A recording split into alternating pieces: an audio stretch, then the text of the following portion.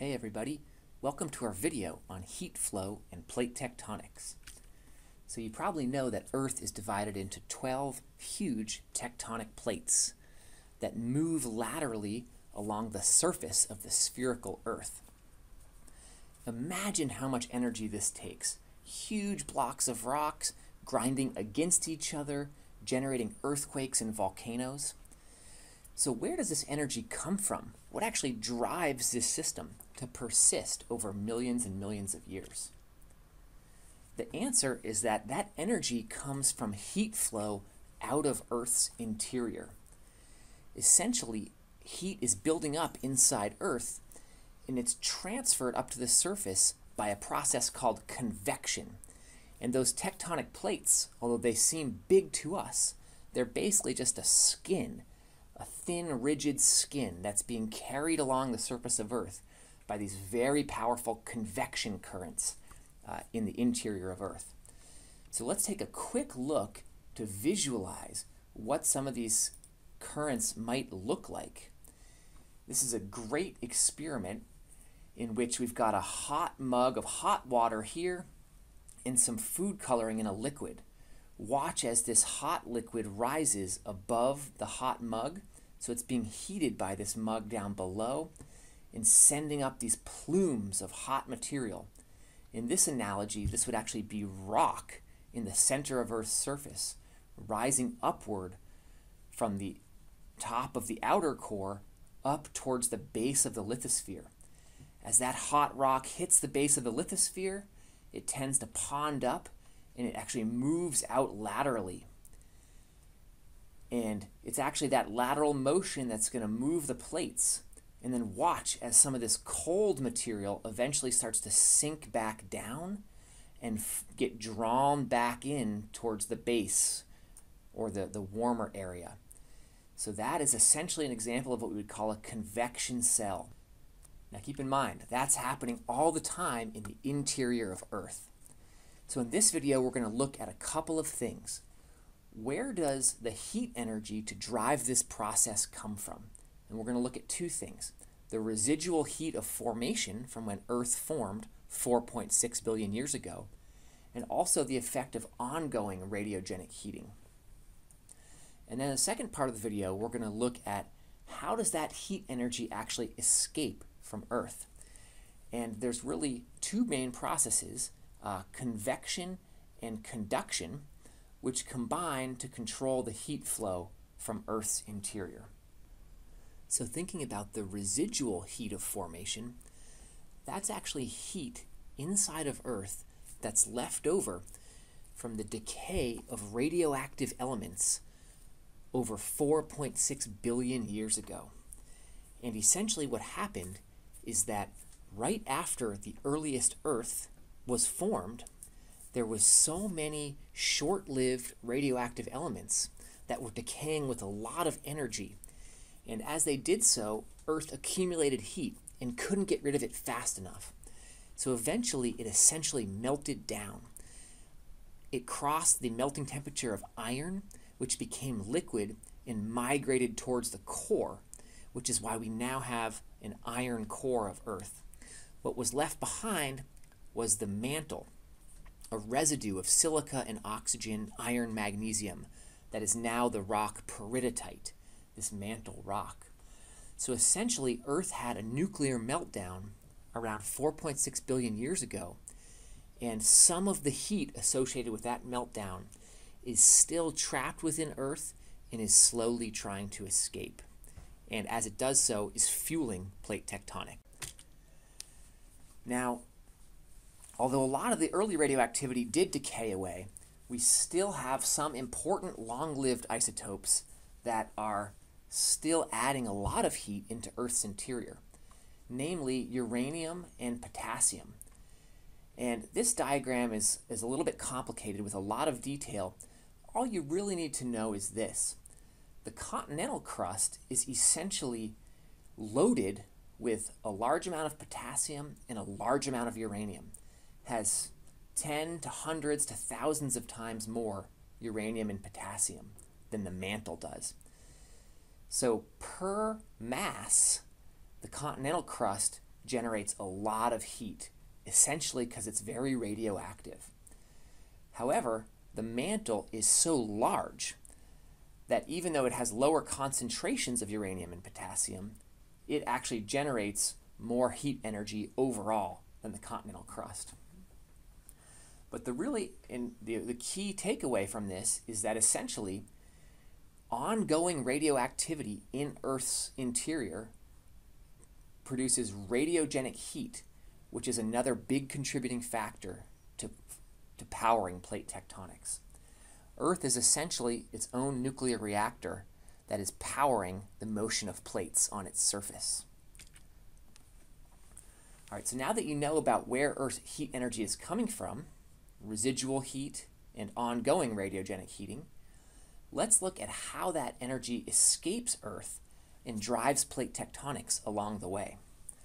So we'll first look at the process of convection. And that's one of three ways that thermal energy can be transferred: conduction, convection, and radiation. Conduction essentially occurs when heat is transmitted through a solid material by molecular vibrations. So the example here would be a hot handle on a pot. That nothing in that handle is flowing. The heat is just being transmitted by molecular vibrations along a conduction gradient into the handle. Convection is when hotter or colder material physically flows or moves, bringing hot material from one place to another. So in this example, that's happening within this pot. Hot water from the base is rising and cold water is sinking, just like we saw in that initial video. So that physical flowing or movement of hot material is called convection. And then finally there's radiation, which we won't talk about much in this video. So as I mentioned, Earth releases heat by both conduction and convection. And those take place in very different parts of Earth. In particular, convection only occurs, or mostly occurs, in Earth's mantle, where peridotite rock actually flows slowly over time. As I just said, warm rock upwells and cold rock sinks down. However, capping Earth's mantle is the lithosphere.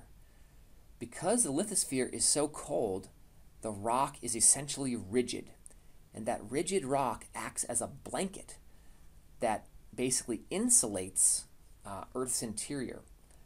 And because it can't flow and we can't move hot rocks towards the surface, that heat needs to pass by conduction. So we conduct heat from the base of the lithosphere up to the surface of Earth. Okay?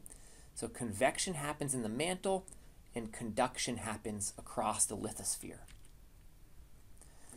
Now returning to the key point of this video, the process of convection is what actually drives plate tectonics. And here's how that's linked in a very simple way. This is much more complex in practice, but this is kind of the simplified version. And that is a lot of the heat of Earth is coming from the interior still, so it's hotter down here. And as hot mantle rock begins to get hotter and hotter, it starts to upwell towards the surface because it's more hot and buoyant. And essentially, it comes up towards the surface and it actually drives seafloor spreading. That hot rock triggers melting at the mid-ocean ridge and makes magmas and allows us to create new oceanic crust at mid-ocean ridges. Now, on the other end of a convection cell, for example, at a subduction zone, colder, denser, older oceanic lithosphere is effectively sinking back into the mantle.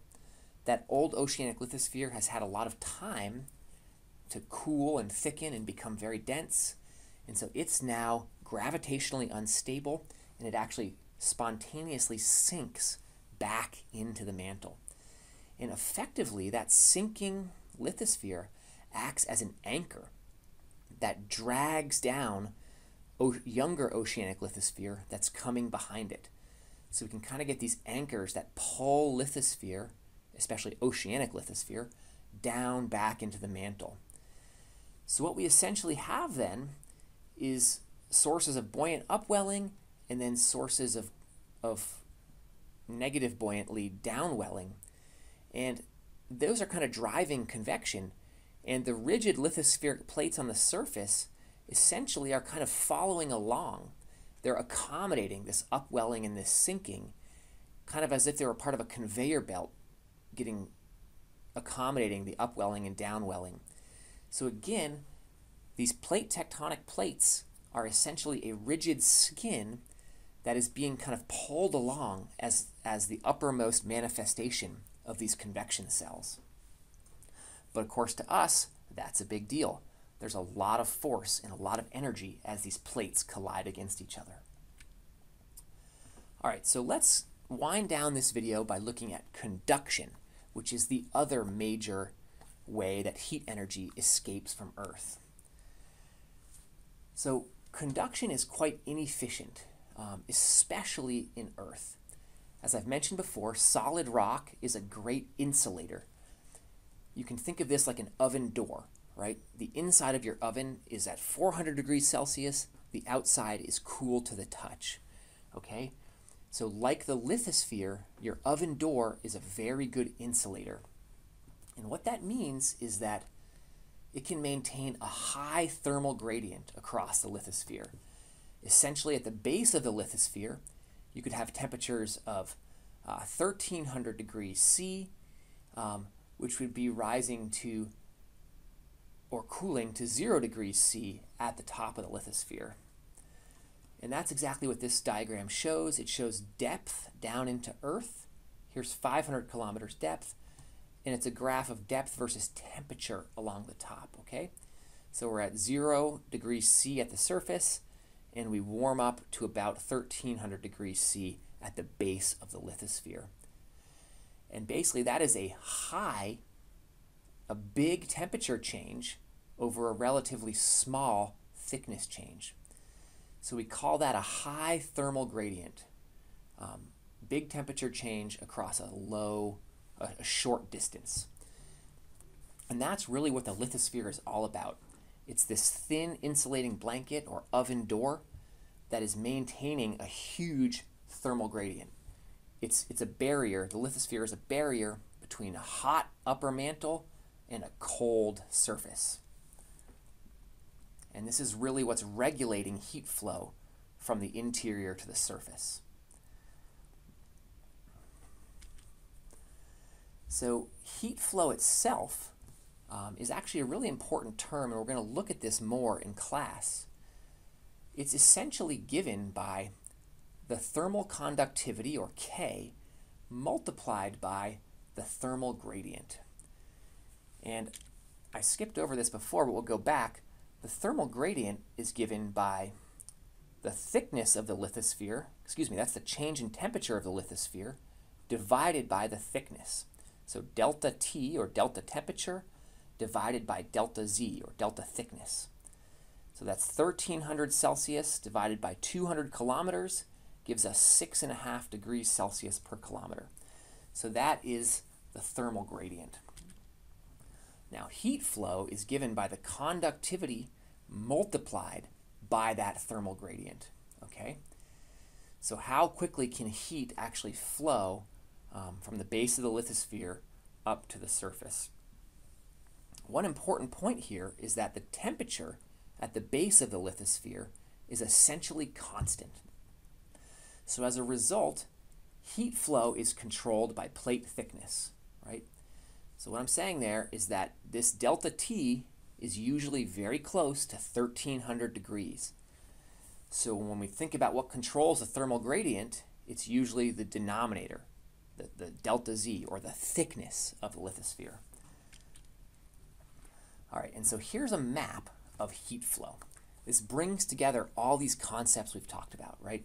This shows how quickly heat energy is escaping through that lithospheric blanket. And what do we see here? Right away, we see the mid-ocean ridges outlined in bright red. Heat is just gushing out of those mid-ocean ridges. Why? Because the lithosphere there has a thickness essentially of 0. Essentially, Earth's mantle is coming up and touching the surface at these mid-ocean ridges, resulting in a hugely high heat flow. In contrast, if we look at some ancient continents, like let's say Africa, very thick, old continental lithosphere. So that delta Z is very thick. It's like 200 kilometers. So the heat flow ends up being very low and slow out of these thick continents. Essentially, the thick continents are really thick blankets, and the young oceanic lithosphere is a very thin blanket. So bringing that home with a couple real-world examples, Iceland, you may know, sits right on a mid-ocean ridge here. The heat flow is incredibly high. As a result, Iceland is the #1 producer of geothermal energy in the world. They're able to actually harness those hot rocks very close to the surface to actually make geothermal energy. The whole country is powered by geothermal. And bringing it closer to home in the United States, the U.S. is an example of a continent that actually has an interesting variety of thermal gradients and thus of heat flows. So areas in blue, like the Sierra Nevada, have very low thermal gradients. Okay, so temperature doesn't change very much with depth. Areas in orange, like Battle Mountain, have very high thermal gradients where temperature increases quite a lot with depth.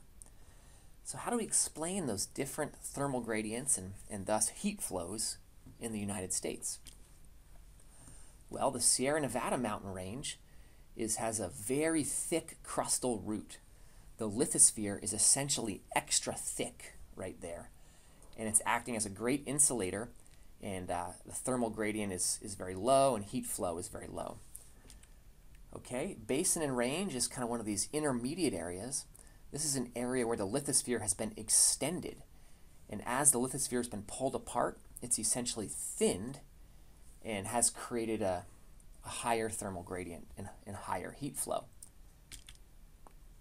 Here at Battle Mountain or at Yellowstone in northwest Wyoming, the thermal gradient is extremely high. It's at a maximum because we actually have a plume of very hot magma actually rising up as a hot spot beneath Yellowstone. So there we've actually got an upwelling mantle plume that's coming right underneath the lithosphere and is actually driving that high heat flow. And finally, the rest of us off here in the eastern United States, we're pretty much living on old, thick, tectonically dead continental lithosphere. And so the heat flow out here is particularly low as well. So in summary, Earth's interior is hot due to residual heating and ongoing radiogenic heating. And that heat is trying to escape, but the cooling is very slow because rock is a poor conductor of heat energy. So as a result, because Earth can't conduct its heat away, it's forced to cool by convection. And most of that convection is taking place in Earth's mantle, except for the overlying lithosphere, which is rigid and can't conduct, acts like a blanket, and is forced to conduct heat away. Now, it's this cycle of mantle convection that's actually driving plate tectonics. We're getting upwelling at spreading ridges and downwelling at subduction zones. And if you look at heat flow overall on Earth, it's essentially controlled by conduction through the lithosphere. Convection is delivering heat right to the base of the lithosphere very effectively, and the heat flow is just a matter of how quickly that heat energy can conduct through that last rigid layer of lithosphere. And that depends on the thermal gradient, which essentially depends on the lithospheric thickness, which of course depends on tectonics. So here's a couple concept questions I'll leave you with. Hopefully you could answer these questions after having watched the video a second time. Have a great day.